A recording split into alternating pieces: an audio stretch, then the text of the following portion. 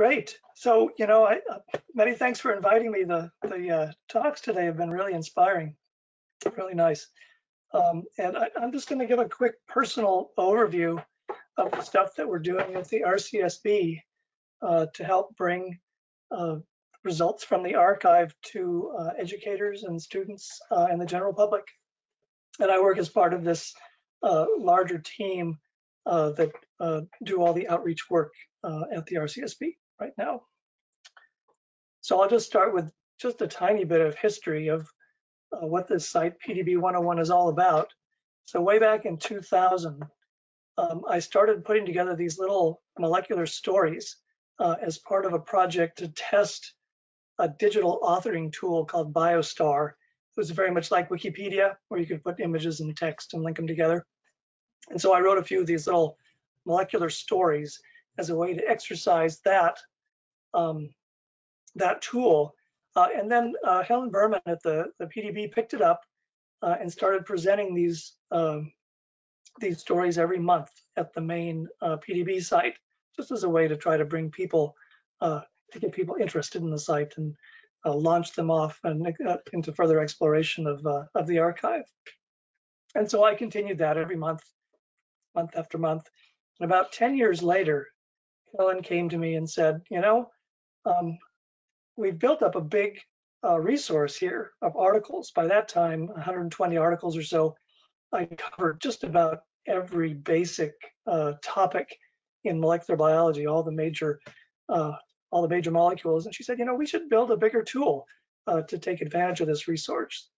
So we got together the whole RCSB crew and did a brainstorming session and had a contest to figure out what the name should be and everything you'd imagine, and came up with this portal. It's an education portal that is parallel to the main RCSB site that's targeted directly to students and educators and the general public, which the name that won was this PDB-101. And to me, the major, the central feature of this is a number of different tools, browsing tools, for getting to the materials on the site. So there are these subject browsers. There's a nice search tool, lets you type in subjects. Also tools where you can look at each of the features that we have by date or by category, by title. In other words, giving people a bunch of different ways to get to the materials that we have available on the site. So then more recently in 2014, Stephen Burley had taken over the directorship of the protein data bank, and he suggested adding an extra layer on top of this where we have a yearly health focus. So we bring together all the materials that we have to focus focus directly on different topics. And so we're doing drugs in the brain now. We had one on HIV earlier. We're going to move on to cancer in a couple of years, things like that. Bacterial drug resistance was one, I think that was last year. And it's just a way to bring together a bunch of the resources we have to do a deeper dive into one particular subject. So I'll just spend 2 minutes here to talk about the structure that I've used for these many years on this molecule of the month column that I do each month. And so my goal with these is to give a very interpretable, easy introduction to a particular topic. Hopefully get people interested, give them a few suggestions of entries in the archive that they can start their exploration, and hopefully empower them then to use more of the tools that are available at the PDB for further exploration.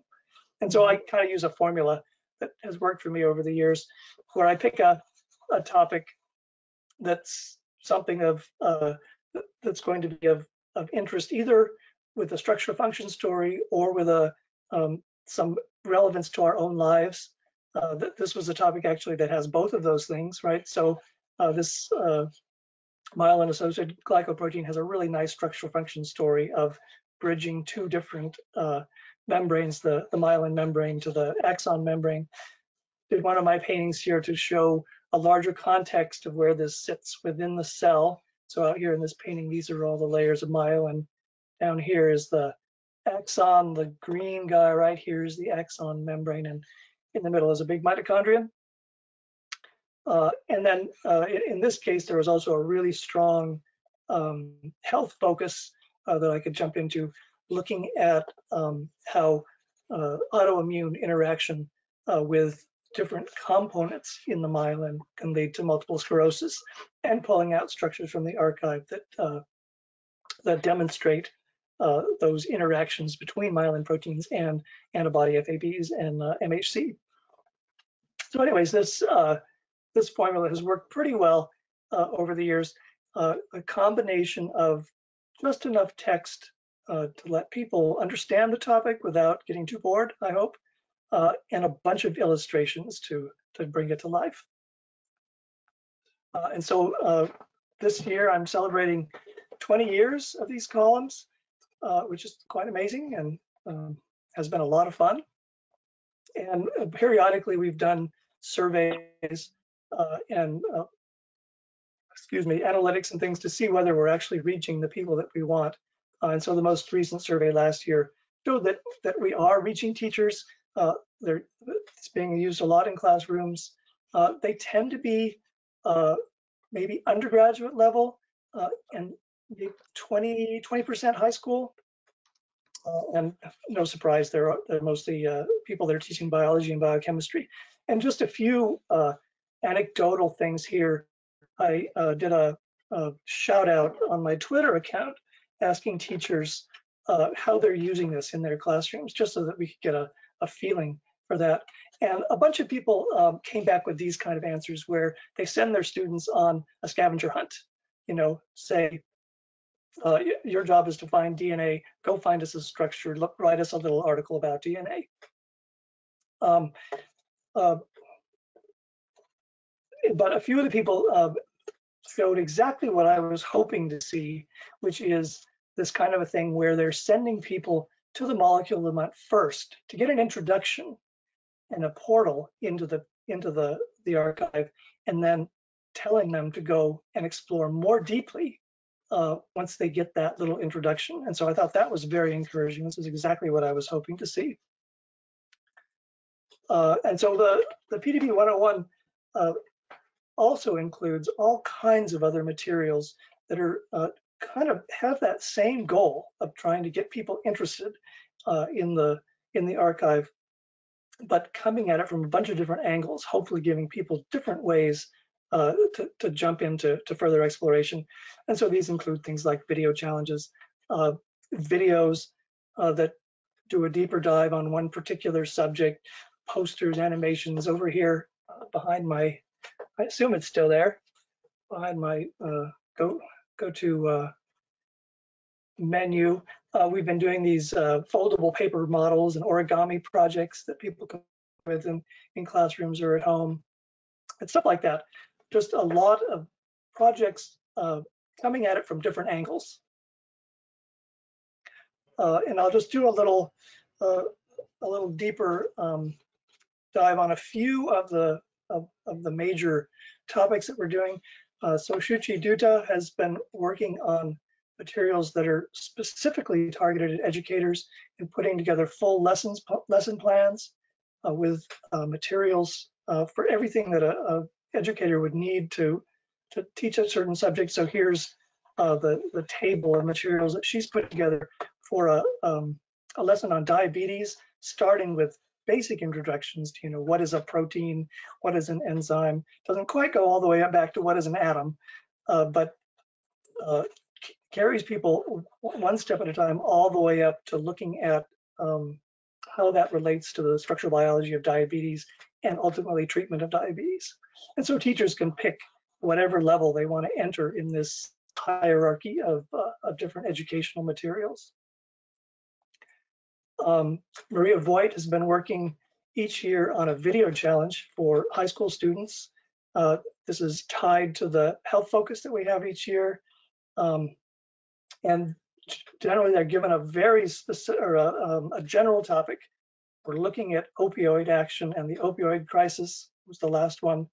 make us a film that describes the structural biology behind that, and maybe ways that that's going to help people make better choices.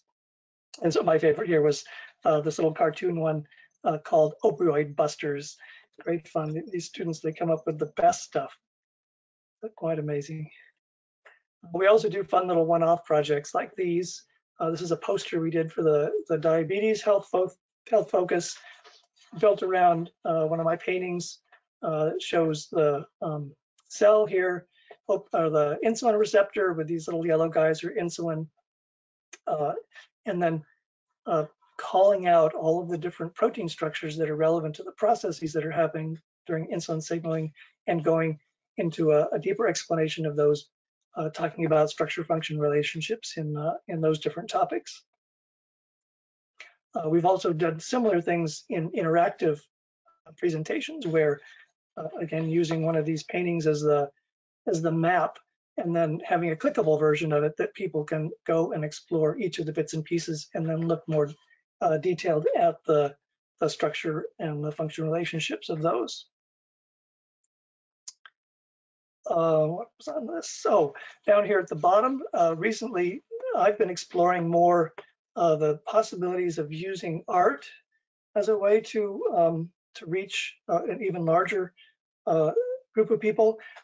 A number of years ago, the RCSB got permission from the Wellcome Trust to make a bunch of Irving Geis's wonderful, just earth-shaking pictures of the first molecular structures, making those available on the site.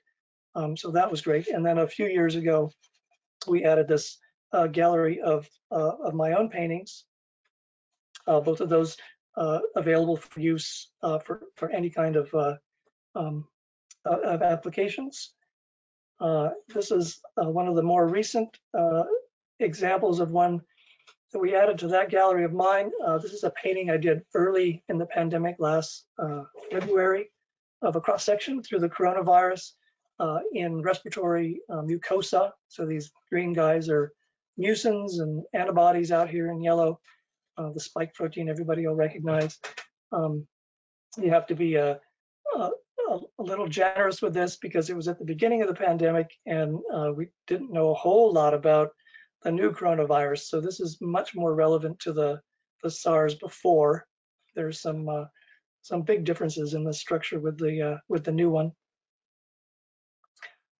And to make this even more accessible to people, we did a coloring book version of that painting, tossed it out on the site, talked it up on Twitter, and got a bunch of really wonderful responses from people, all the way from little kids doing this to people doing very detailed pictures, kind of as a meditation, I guess, to get away from the horrors of the pandemic.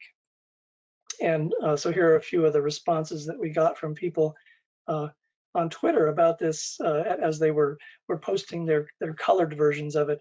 And to me, this was really very inspiring. And the reason that I do all of this were these kind of responses from people saying that people were taking these coloring activities and sitting down with their children and using them as an opportunity to talk about viruses and how it's something that that it can be fought, and it's not an invisible enemy.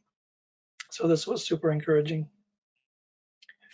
And so I'll just finish up with a kind of a little fun side project I've been doing over the past couple of months, basically to rekindle my own love for crystallography.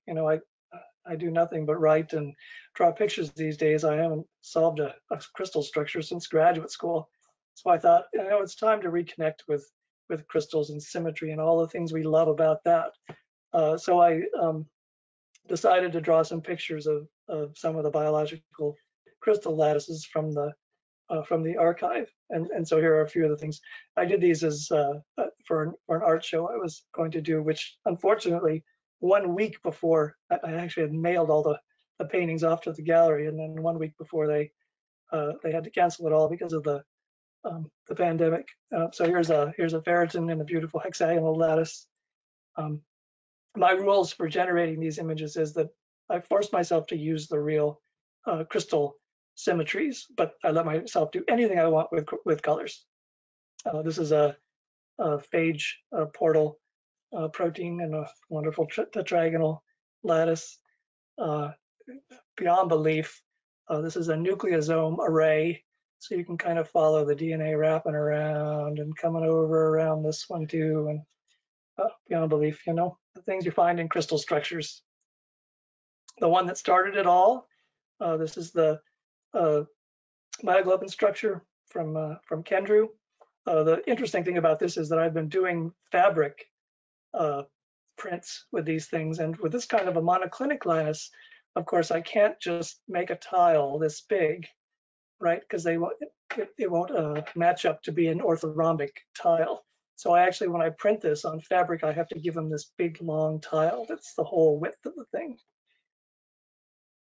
And so here we go, something from the CCDC. I recently started doing up a little piece on chloroquine and the mechanism of action of it in malaria. So I went and dug up the picture of the hematin, the crystal of heme from the database. And finally, this, my last slide, is the main protease from coronavirus. And somebody on Twitter suggested and said, gee, you know, those look a lot like magic eye pictures. I said, yeah, well, you know, they do look a lot like magic eye pictures. So this one's a magic eye picture. If you stick your nose right up close to the screen and defocus your eyes and fuse to them, it's a wall-eyed one, you'll see that the whole picture is in 3D with that kind of a magic eye thing. And so I've been going kind of crazy with those lately too. So that's what I have for you. Thanks.